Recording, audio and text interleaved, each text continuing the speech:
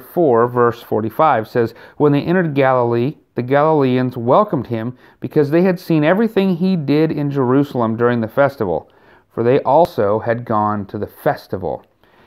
This section here, verses 43 through 45, is a transition section.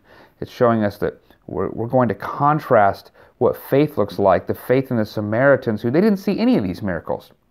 As far as we know, they didn't see a single miracle. They didn't know about the miracles. They didn't know about Jesus' fame. He was a stranger who came to them and taught with authority, and they had an open heart to hear what he had to say, to see it, to see God in it, to believe and be saved. The Galileans were at the festival where they saw Jesus doing things, and he's becoming famous. And these Galileans are also in the same place where Jesus turned water into wine, and so now they're wanting to be entertained. They're wanting to have their demands met, that Jesus would do some kind of miraculous sign, that he would show up for them. And if he doesn't show up for them, then they're not going to believe who he is.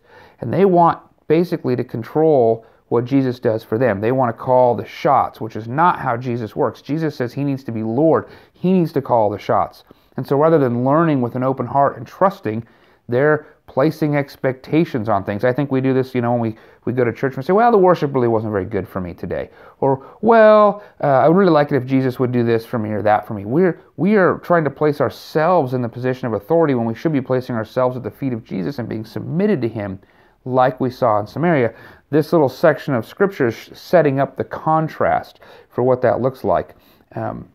And I think what we're going to see are when people are placing their demands on Jesus for what they expect and what they want to see, they're not going to end up seeing who he really is.